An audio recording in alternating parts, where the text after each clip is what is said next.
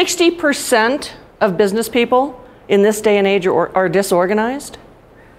The average business person receives 190 requests for their time and energy every day. And because of that overwhelming number of requests, the average business person wastes 150 hours a year looking for stuff. Now, that doesn't mean standing in front of a filing cabinet going, "Where's that file?" I'm talking about whacking the top of the desk and looking at things going, "It was here just a minute ago, I just had it." 150 hours a year. If you add 10 hours to that, that's an entire work month. The thing is that humans are very distractible.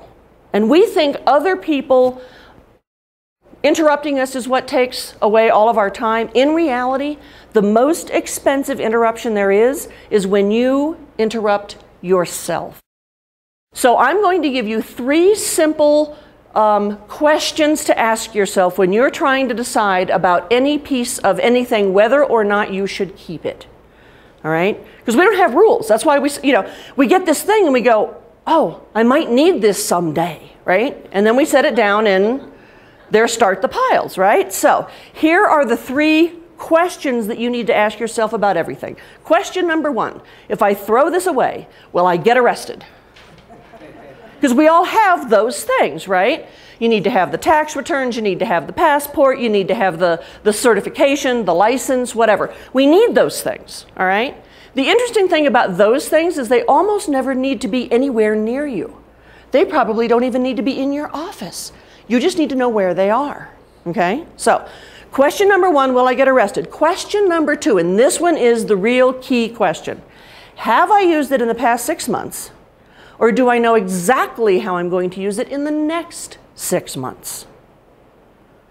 You will be absolutely stunned that 95% of the stuff that you have will not pass that rule. Leaving something out to remind you is better than remembering, but it's still a really lousy technique, okay? And very stressful and very messy, right? You walk in, you look at that mess, and you're overwhelmed, aren't you? Because studies have shown that the human brain can comfortably comprehend, arrange, and manage kind of a sunrise to sunset time frame. Okay, if it gets any broader than that, like a week at a glance, it starts to get too abstract. And our eyes kind of see it, but it's not really anything that we can manage.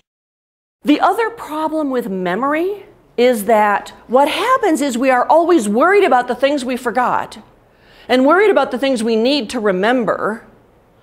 And I'm not going to go all weird and Buddhist on you, but the only place where life occurs is in the moment, right? It's right now. But if all you can do is worry about the things that you forgot and worry about the things you need to remember, you're never in the moment, are you? You're always in the past or the future. So, if you get it off your desk and out of your head, the greatest gift that you will receive is that there will be nothing in here. And that is such a relief.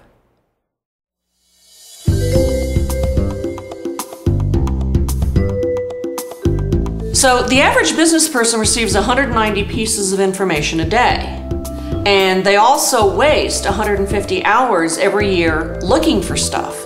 So if you add another 10 hours to that, you've got an entire work month. So imagine employers are paying their employees an entire month just to look for things. 60% of business people are in overwhelm. And 87% of business people questioned said that they needed, not wanted, but needed less stress in their jobs. We have created an absolutely hostile business environment.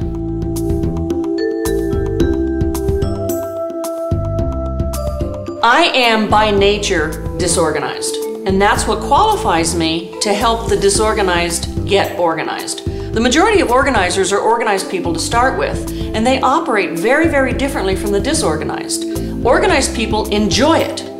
Disorganized people don't.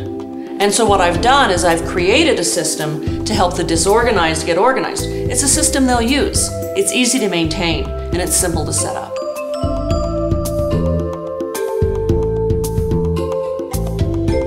The Order from Chaos system is a complete system. It covers everything.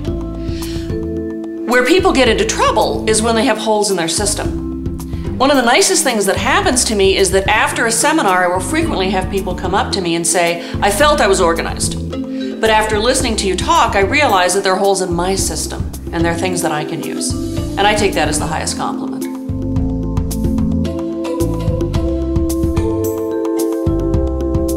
The Order from Chaos system is a 6-step system.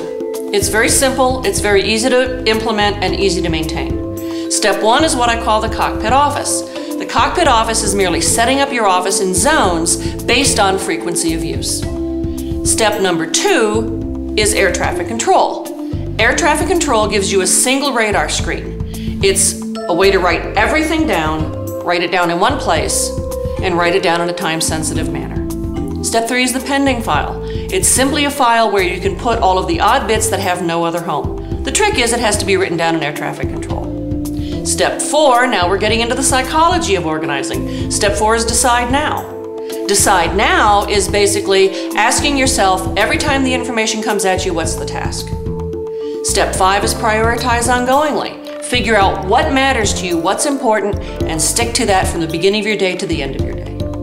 Last of all is step 6, which is plan your day and work your plan, end your day, shut your brain off, and clean off your desk at the end of the day. And that's it. It's simple and it works.